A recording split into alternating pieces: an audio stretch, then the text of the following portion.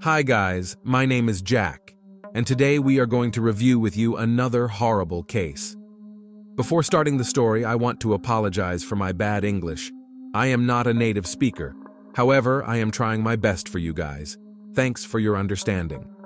Acts committed foolishly and because of the young age sometimes can break the entire future life and have the most unpredictable, even tragic consequences. In the story known as The Case of Daisy Coleman, intertwined the fate of several young girls who became victims of their own naivety and carelessness. They believed that this will soon be forgotten and life will return to its former course, but they were wrong. Each of the schoolgirls was subjected to cruel bullying by classmates and those whom they used to consider friends. In 2016, a documentary called Audrey and Daisy told the stories of girls who were victims of violence and bullying. These stories took place in different places and at different times, and the girls did not even know each other. But the picture clearly showed that psychological violence is often more difficult to survive than physical violence. But let's start at the beginning. The Coleman family. It was a large, friendly, and quite happy family which could be called exemplary. They lived in the small town of Albany, Missouri. Spouses Michael and Melinda were married for many years and raised 4 children together, sons, Charlie, Tristan, and Logan, as well as a daughter, Daisy. She was the second child and the only girl in the family. Both parents worked in the medical field. Only Michael was a surgeon and his wife a veterinarian. They were considered respected people in their town. All family members were sports fans and cheered for local teams. In 2009, when Daisy was 12 years old, she and her father and older brother traveled by car to a neighboring town to attend a soccer game.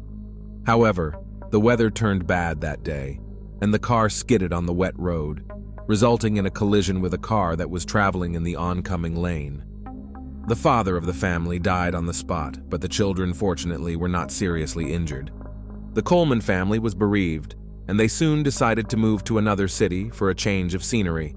The family settled in Maryville, still in the same state of Missouri, where the children went to one of the local schools, and the mother got a job at a veterinary center. Gradually, they recovered from the loss and began to make plans for the future. Daisy was actively engaged in dancing and gymnastics, and was also a member of the school cheerleading team. In addition, the girl discovered another talent.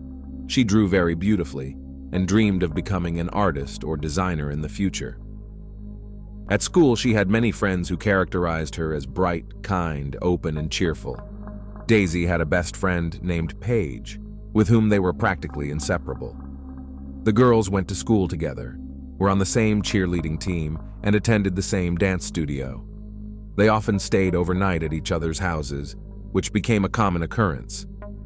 On January 7th, 2012, when school was on winter break, Paige once again stayed overnight at her friend's house.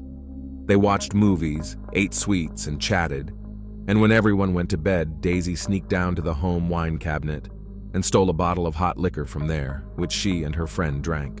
After midnight, Daisy began texting a local hottie, 17-year-old Matthew Barnett, who was considered one of the most popular guys in school and was an up-and-coming soccer player. He was friends with her older brother, Charlie, with whom they were in the same class and often visited the Coleman family home. Daisy was flattered by the attention of a grown boy, and she was eager to chat and flirt with him. When she wrote that she was spending the night with a friend, Matthew invited the girls to a party at his house, suggesting that they have fun without their parents. They eagerly accepted his offer and quietly left the house, escaping through Daisy's bedroom window. Soon Matthew and his buddy came to pick them up, and the young men headed to his house, where several other kids from their school were waiting for them. Nightmare party. The party was held in the basement of the house, which the young people got into through the garage. As soon as Daisy and Paige went inside, they were offered alcoholic cocktails that the guys had made themselves. Matthew was particularly persistent. He poured Daisy one drink after another, and she drank it eagerly, trying to impress him. At one point, Paige tried to intervene because she thought her friend was already pretty drunk, but she was asked to stay out of it. At the party was a guy named Nicholas, whom Paige had long had a crush on. He approached her and started flirting with her. They drank together, and afterward, the high schooler offered her privacy in another room. Paige agreed, realizing what would happen next. Their intimacy didn't last long, and when they went back inside, Daisy wasn't in the large room. The door of the next room where the bed was slightly ajar, and Paige saw that her friend was lying there almost unconscious, and Matthew, taking advantage of her condition, had become intimate with her. In addition, another member of the party, named Jordan, was filming what was happening on his cell phone. As it later turned out, he also took advantage of Daisy's unconsciousness and had sexual intercourse with her. The boys put the girls in the car and drove them back to Daisy's house. Paige had sobered up a little by then, but her friend was still half conscious and unable to stand on her own. Soon, Daisy started throwing up, and the guys literally dragged her out of the car. While Daisy was vomiting, Matthew tried to gather her hair, but he was not doing a good job. Daisy's hair and clothes ended up soiled. The guys told Paige to go inside, and they would stay with her friend until she sobered up a bit. Paige believed them and went back into the room through the window without waking anyone. She laid down on the bed, and since she was still drunk, fell asleep right away. In fact, the boys tricked Paige, and as soon as she returned to the house, they left Daisy lying on the cold ground on a January night, having first taken off her jacket. They later explained their actions by saying that they were afraid someone would see them with a drunken minor and call the police. They allegedly took off the jacket because Daisy was vomiting and had soiled it. Apparently, Daisy lay outside in sub-zero temperatures for several hours before she came to her senses. According to her recollection, at first she thought she was dead because she couldn't feel her limbs, couldn't move or scream. She was also not wearing shoes or socks, but no one could explain where they had gone. Her wet hair was frozen to the lawn, and she had to make an effort to lift her head and look around. Daisy crawled to the doorstep of her own house and slammed her hand on the front door several times. Somehow Maline's mother woke up from the noise and, thinking it was the dog asking to come inside, went to open the door. Melinda almost lost her senses when she saw her daughter lying on the porch in a helpless and semi-conscious state, undressed and without shoes. The mother shouted and woke her sons, who immediately rushed over and helped to carry her sister into the house. She was wearing only a t-shirt and thin pants, and her limbs showed signs of frostbite. Daisy could not speak, but only sobbed occasionally. She was shaking violently and smelled of alcohol. At first, the mother tried to keep her daughter warm by wrapping her in blankets, but quickly realized that it wouldn't help, so she told her sons to carry her sister into the bathtub. There, Melinda began removing her daughter's clothes and saw that her thighs were covered on the inside with bruises and abrasions. She immediately realized that her daughter had been abused and called the police and medics. Until they arrived, the mother warmed Daisy with warm water. As a medical professional, she knew what to do in such cases to avoid harm and minimize the negative effects of frostbite. At the hospital, Daisy's condition raised serious concerns. Tests showed that her blood alcohol level was twice as high as normal. Her body showed signs of frostbite, as well as the consequences of rough intercourse with bruises and lacerations in the perineum.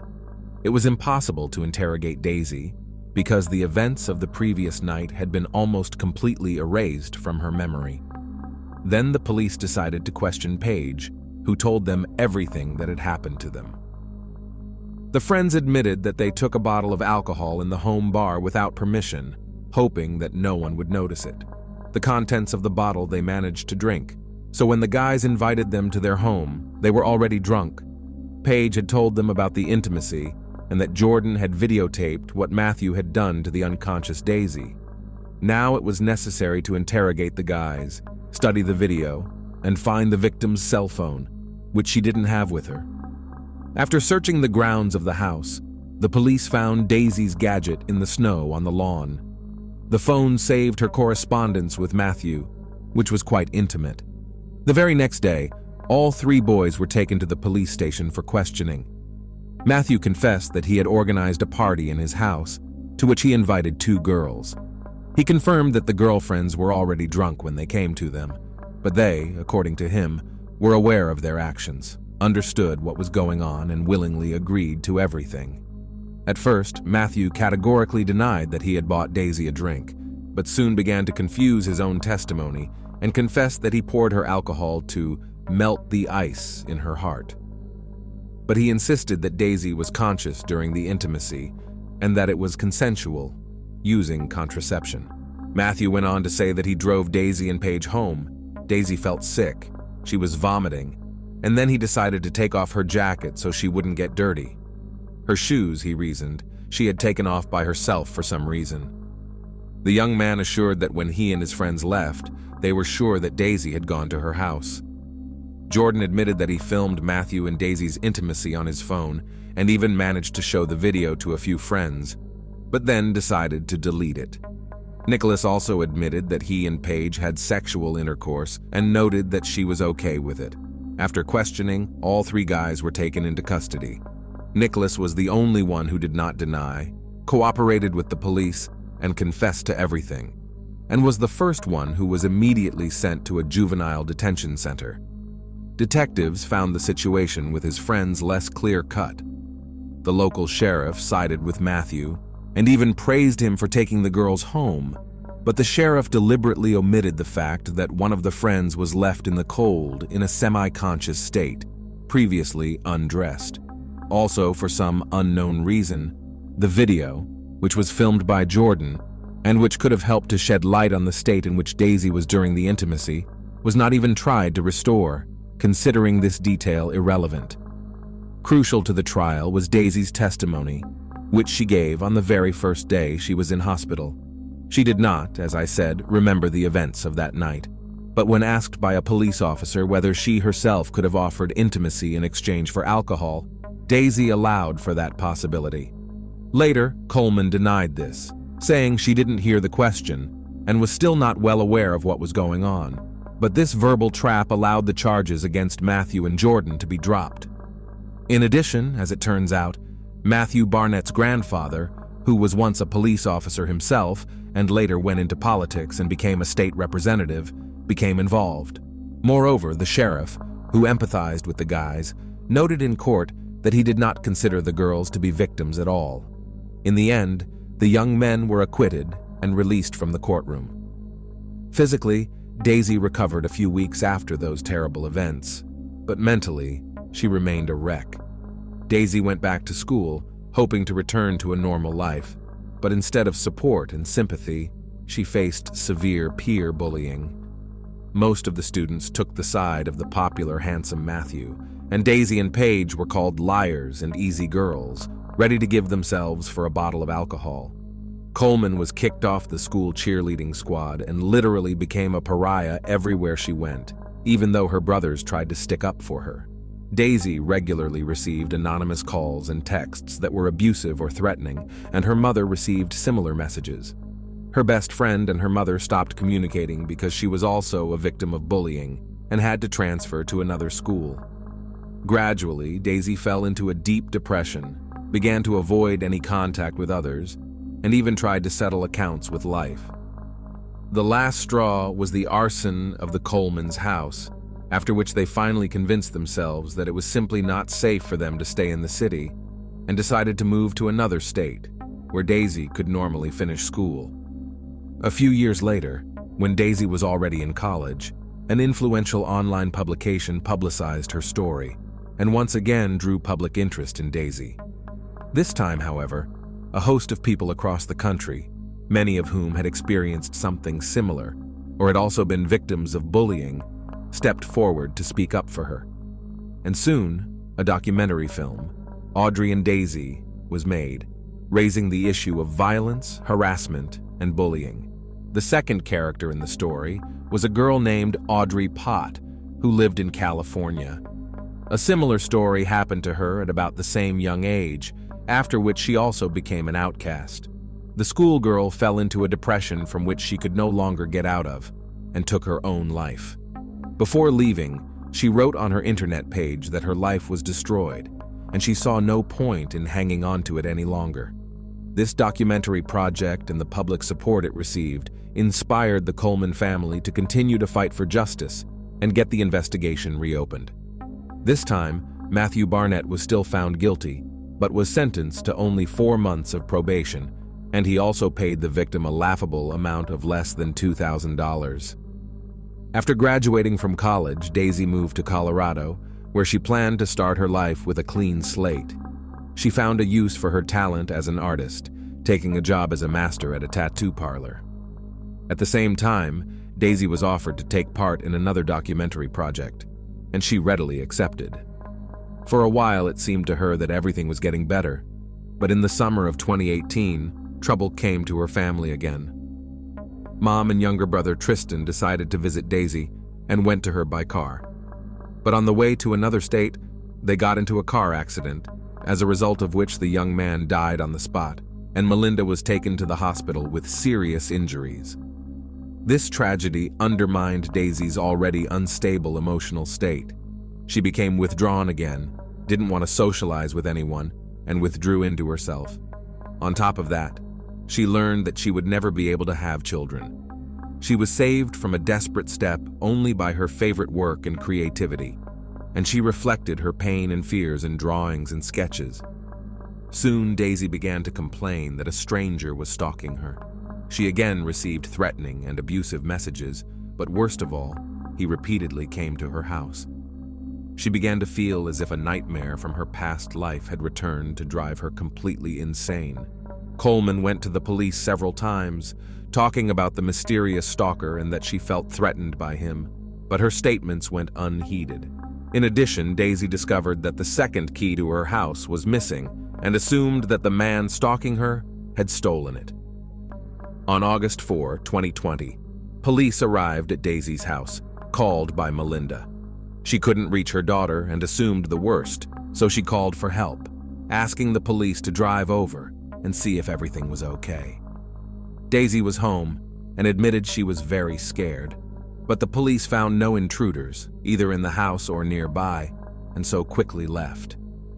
A couple hours later, Daisy called her boyfriend via video link. She was crying, talking about how she couldn't take it anymore, and then pulled a gun out of her desk drawer and shot herself. The guy immediately reported the incident to the emergency services and went to his beloved, but it was too late. Daisy died at the age of 23. Daisy became the third member of the family to pass away prematurely. Her mother, Melinda, couldn't come to terms with the loss.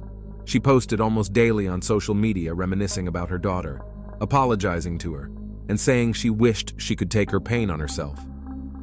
A few months later, the 58-year-old woman left one last post with an old photo of all her children together. She admitted that she couldn't bear to live with the pain, and afterward she voluntarily left this world, shooting herself just as her daughter had done. Of the once large, loving, and happy family of 6, only brothers Charlie and Logan remained. When they wanted to take some of their sister's belongings as a memento of her, it turned out that the salon where she worked had been robbed and the albums with her exclusive sketches were stolen. As for Matthew Barnett, his life is quite successful now. He graduated from a prestigious college and decided to follow in the footsteps of his influential grandfather. When Matthew learned about the death of his mother and daughter Coleman, he dryly expressed his condolences on his page on the internet. Thanks for watching, guys. That was Jack with you. Subscribe to the channel. There are many shocking stories ahead.